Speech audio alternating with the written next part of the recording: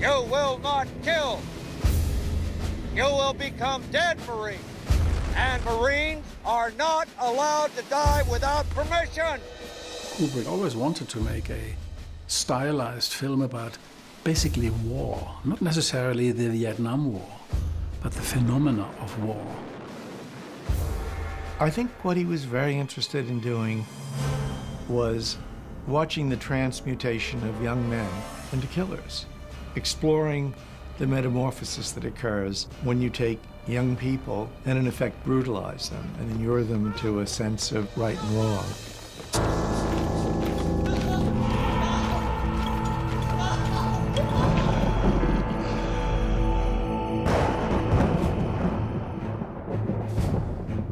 Kubrick always looked for short-form material that he could adapt, and he'd read about Gustav Hasford's The Short Timers in '79 in a publication called Kirkus Reviews.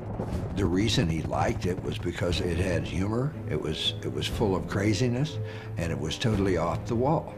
And that's what Stanley always liked, surprises and off-the-wall things.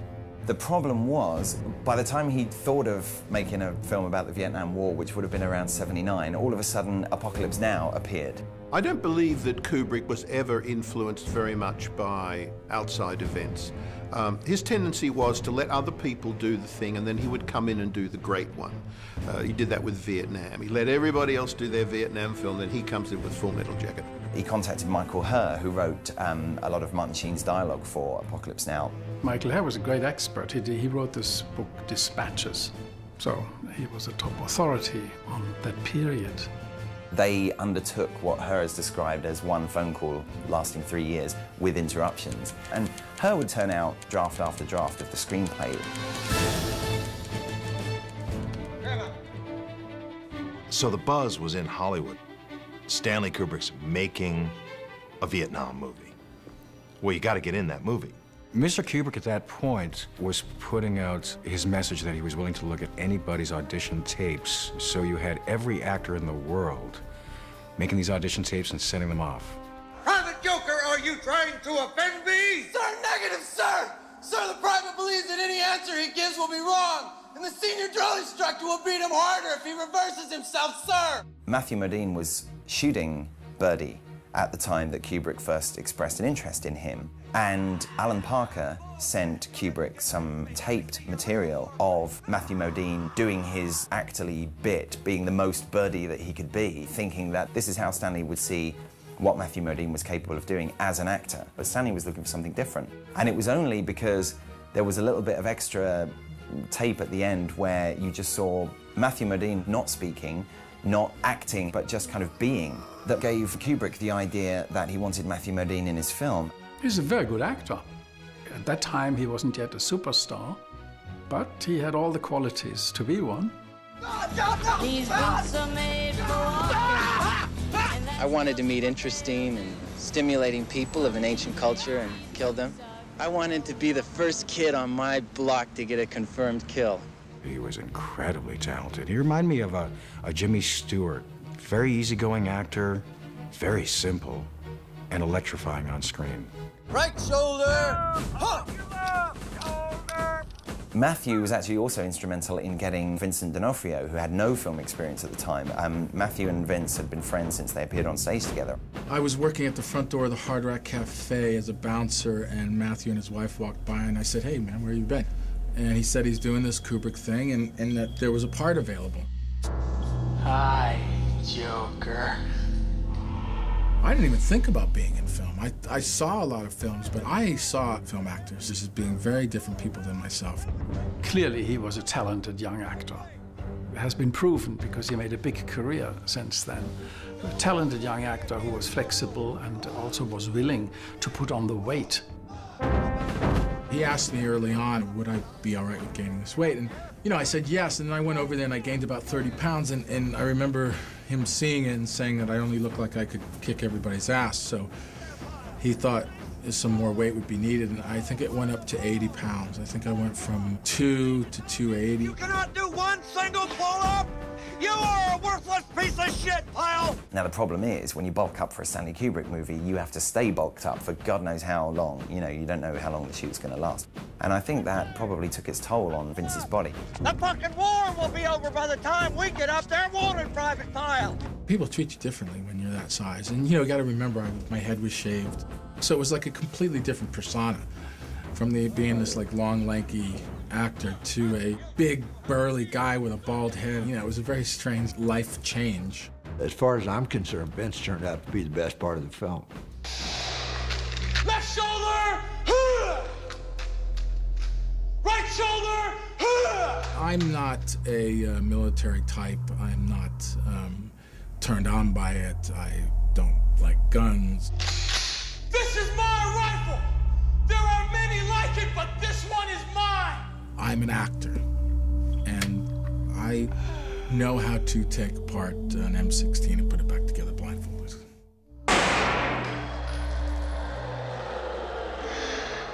Stanley made my career. There's no question to that. No question. I've done over 50 films because of him. Because of that part. Because Stanley cast me. There is no other reason why I'm working. Easy, Leonard. Go easy, man.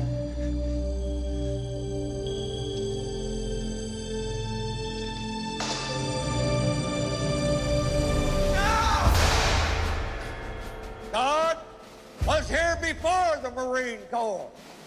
So you can give your heart to Jesus, but your ass belongs to the Corps. Do you ladies understand? Sir, yes, sir! We needed an advisor who told us exactly how the details work. For example, the movements that they do with the guns. A normal person doesn't know this. So we called an office in the United States that represents ex-Marines. And we asked for a drill instructor. Well, I found myself retired out of the Marine Corps back in 1971, and I thought, well, I had no proper education, so really not much to fall back on. Got a phone call from Stanley Kubrick out of the Clear Blue one evening, and we talked about a Full Metal Jacket, and he hired me as technical advisor. Because I am hard, you will not like me. But the more you hate me, the more you will learn. Our technical advisor comes in, and he starts yelling at us. I'm the boss, and this is that, and you're gonna do this, and you're a piece of shit. I'm like, whoa, who's this guy?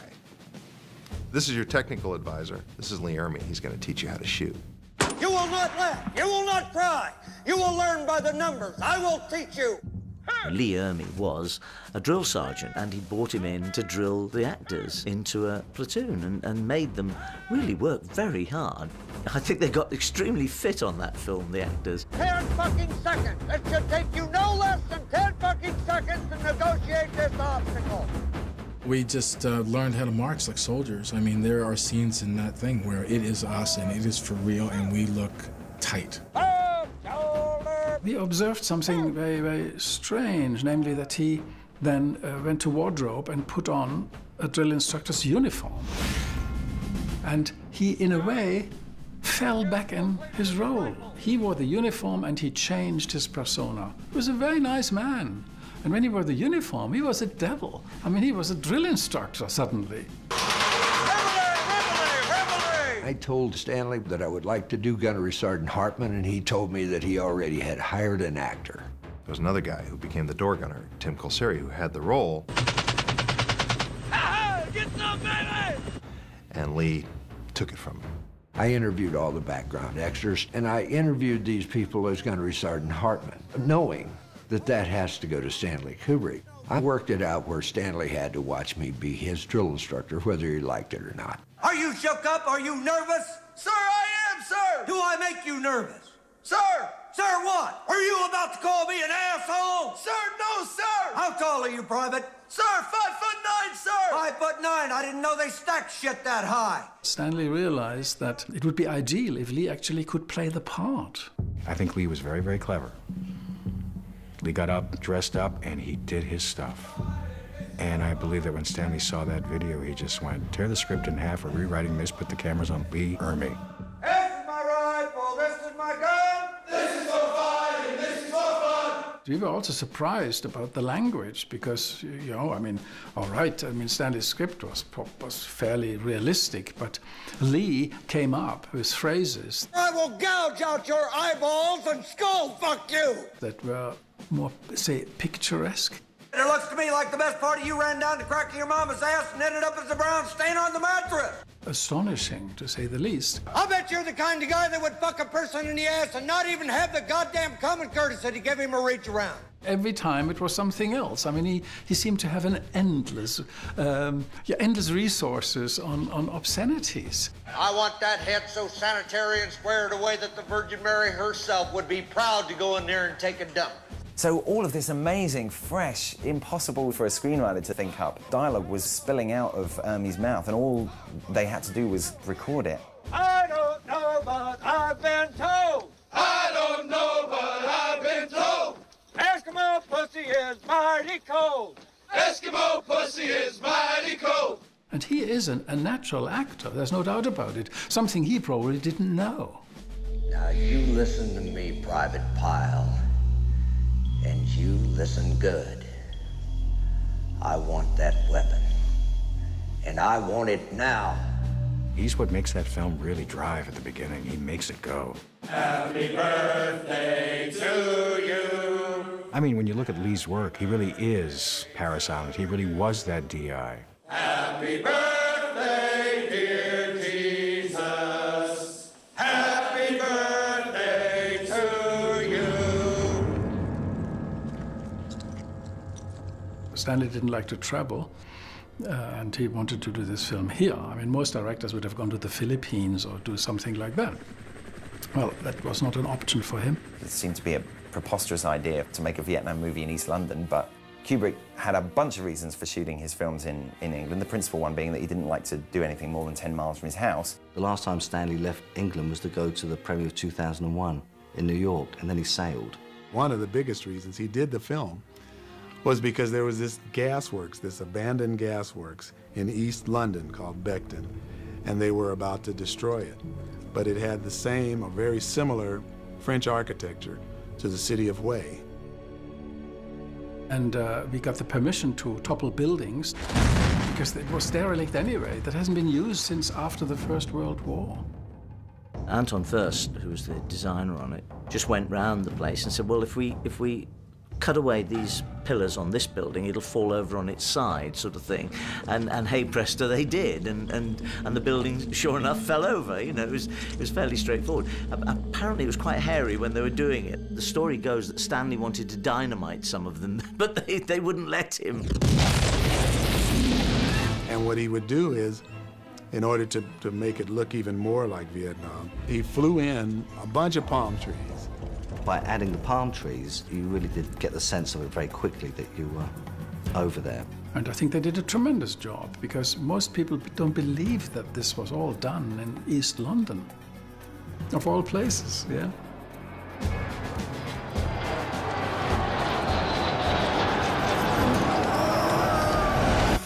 I'm fucking bored to death, man. I gotta get back in the shit. I ain't heard a shot fired in anger in weeks. During the filming, I asked, how's this gonna go? This is gonna go slowly. And it was something none of us were used to. I don't think you can make films as well as Stanley does without taking that long. I just don't think you can. Originally, I was hired for 18 weeks, and of course, I knew it wouldn't be 18 weeks. It never is. I think he hires everybody for 18 weeks, and then it just goes over and over. I believe it was about 17 months. I was brought in on the very first day, and I left on the very last day. 4 months longer than tour of duty. It wasn't going to be the short-time tour of duty. It was going to be, you know, potentially years off your life. And he was going to put you through hell, you know, in his own inimitable way. You just didn't know when it was going to end. It was mainly around the sequence where 8-Ball and the Doc get shot by the sniper.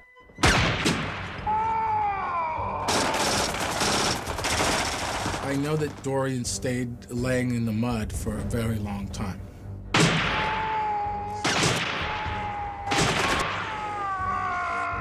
We were on that wall for a month doing that scene, from the time we arrived to the time we all get across. That sequence kept us pinned down, literally, because every time they blasted the sides of the buildings, all the bullet hits had to be reset, and it took them about 2 or 3 days to reset all the bullet hits. The concussive effect that I got from those buildings, I had never experienced. And I had earplugs in, the whole thing, but just the explosions were so powerful that they would pound into my eardrum. And I could only imagine what the real sound of real guns, close range, real bombs, and those things were like.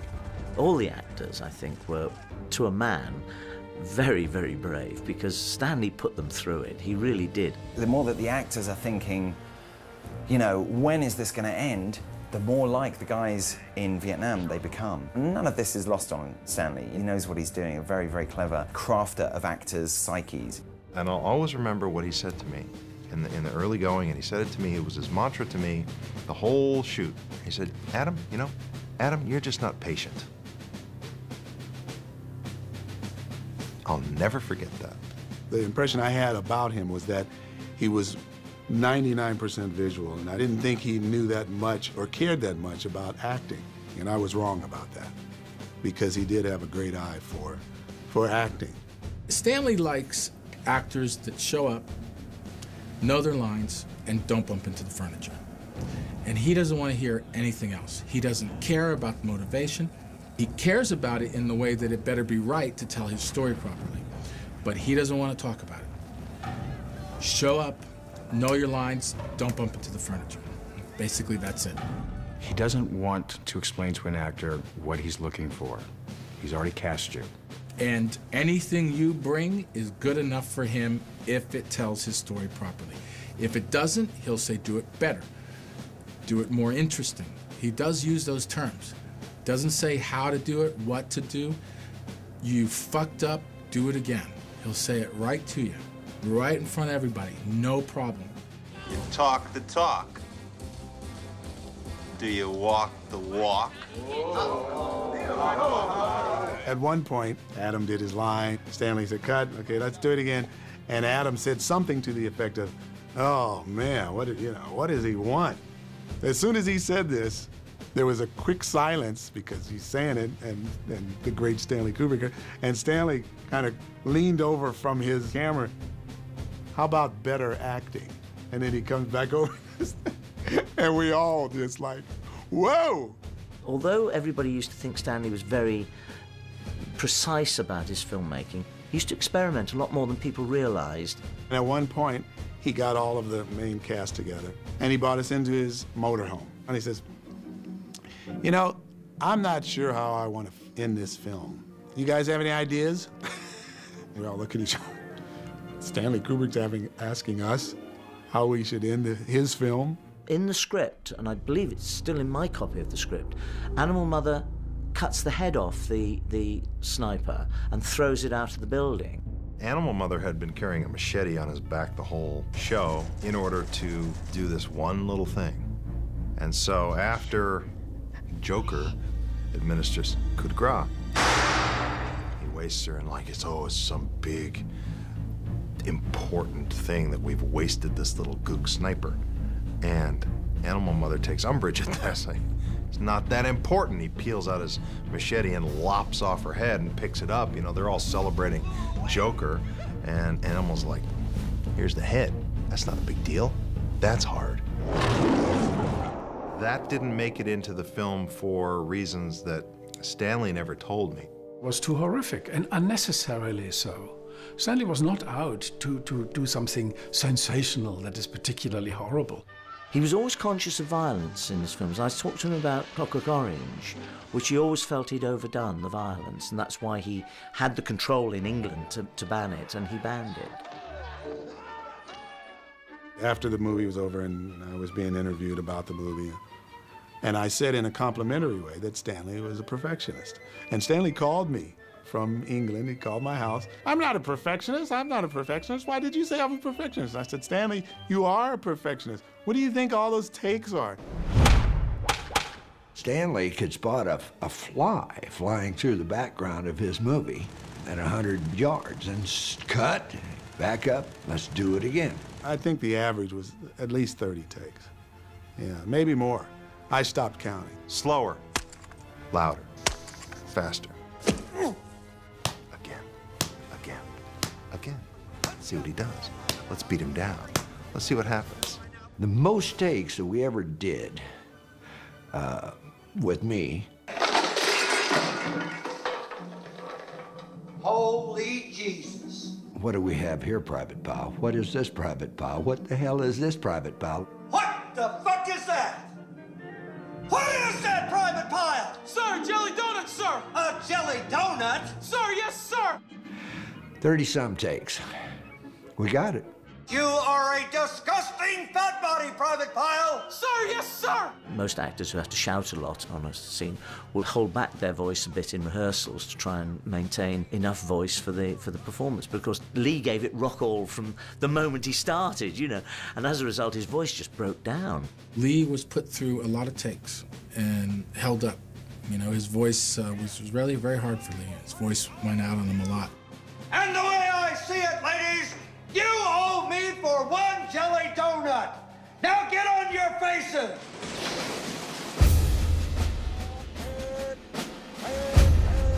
The thing I remember most about the Full Metal Jacket experience is Stanley Kubrick. He was a one-of-a-kind person, and I was a student of Stanley Kubrick during that film. The only thing I can say about making a film with Stanley was you worked harder, I think, for Stanley Kubrick than any other director you worked for. He was a difficult man. There's no two ways about it. He was very difficult at times. There were times when you'd gladly strangle him, but there were other times when you'd walk over broken glass to work with him. You know, you really would. He was the most patient man that I've ever met, and yet he could be the most impatient of tyrants behind the camera when he was ready and you weren't. People said of Kubrick, in another world, he would have been a general in an army. We were driving in Stanley's wife's SUV. Nice, brand spanking new, beautiful SUV. Somehow Stanley talked her out of it that day. And we're looking for a place to do a scene. And Stanley's driving. That's how one-track minded Stanley was. He was driving and he was pointing, he was saying, "Doug, you see that? We're gonna set the troops up over here," and we're driving. And in the meanwhile, I'm sitting there watching us drive slowly into a ditch. And the ditch is about 6 foot deep. Stanley drove, as he talked, he drove off into this ditch. And the car went over on its side. Stanley reached up, undid his seatbelt, he reached up and he pushed the door open and he climbed out of the SUV and he climbed up on top. And he's still talking. And we'll put up the tent over here and we're gonna have, we'll have base camp over here. Doug, get up here. And then he jumped off the side of the SUV and started walking down the road back toward base camp and looked back and said, "Well, come on." And we're all standing on the side of this SUV saying, "Do you believe this shit?"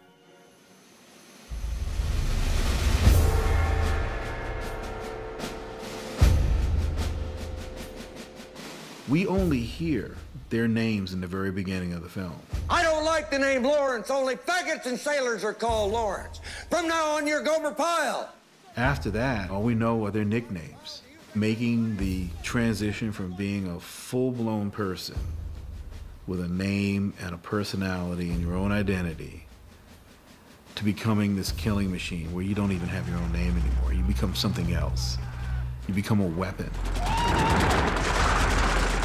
I think that he wanted to take the people that you found sympathetic in the beginning and sort of break them down part by part until you realized that there was nobody left to root for, and the only sympathy you could feel was not for the character necessarily as a human being, but for what they'd lost as a human being. Green, what is that button on your body armor? A peace symbol, sir. Where'd you get it? I don't remember, sir. What is that you've got written on your helmet? Born to kill, sir. You write "born to kill" on your helmet and you wear a peace button. What's that supposed to be, some kind of sick joke? What is the significance of "born to kill" and the peace sign on Private Joker's helmet? it makes him almost literally bipolar. Peace guy on the one hand, and has to kill to survive on the other. A visual illustration of that kind of moral purgatory that the film describes. There's no right or wrong, just getting the hell out and seeing your way through. Without having to explain it, Stanley wanted to indirectly suggest that these people are all masked. They have to, in order to survive this. One of the most powerful effects that the movie had on me was kind of encapsulated in that one scene where Matthew Modine's character is in the helicopter and he asks the guy, How can you shoot women, children? Easy. You just don't lead them so much. Ain't war hell?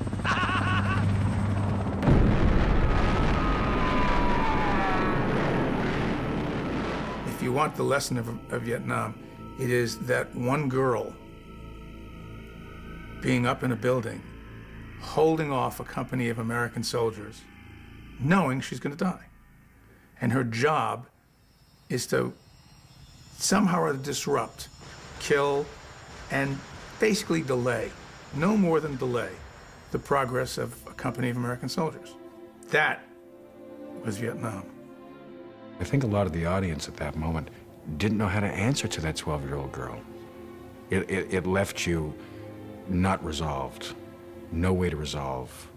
It left you at war's doorstep. These are the consequences. These are the unpredictabilities of war. These are babies.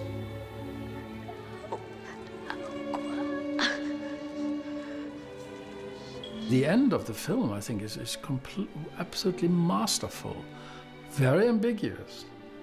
You know, you don't know exactly what happened. I mean, and why? Why is not they all march away and they sing the Mickey Mouse March? M-I-C-K-E-Y-M-O-U-S-E. Who's the leader of the club that's made? By making themselves boys again, little kids again. It makes what they had to do in order to deal with what they did deeper, darker, and more troubling. He told me that he was doing this film as his answer to Rambo. He said that, you know, with Rambo, it was, you know, he'd come out of the water and it was glorifying, and he wanted to show what war was really like. Marines come up to me all the time, especially Marines, and they say, hey, this was the movie. This was really how it was. Full Metal Jacket is their Bible. I've heard from many Marines that just simply say that is the most accurate, truthful understanding of what Marine warfare is about. As a 22-year-old bad reporter, I was in Vietnam. I saw Full Metal Jacket with my wife in Westwood, and the lights went on, and I was a bit grumpy. And then I just started to cry. And I really kind of cried uncontrollably for about 15, 20 minutes. There was something in that movie that got me in terms of evoking the experience of being there. I don't know, the film really hit me in a very, very strange, unexpected, and powerful way. I think the film holds up today just as most of Stanley's films hold up. They're timeless. I think he genuinely thought it was one of his best films, and I still think it's one of his best films. It's still one of the great war movies and seems better and better. Interestingly enough, the further you get from Vietnam. What's interesting about Full Metal Jacket is that it's about Vietnam, but God, I look at that movie, it's like Iraq. Kubrick was really making a statement about urban warfare, war in an urban environment. It's almost like Kubrick was talking about Vietnam, but he was also talking about future war, what we could be looking forward to. I think Stanley's commentary through his films is really, people, pay attention to what you're really doing, because we're playing for keeps now. If you destroy us, we don't have a second chance to come back, and you're still playing the same dangerous game. Let me show you through art how dangerous it really is.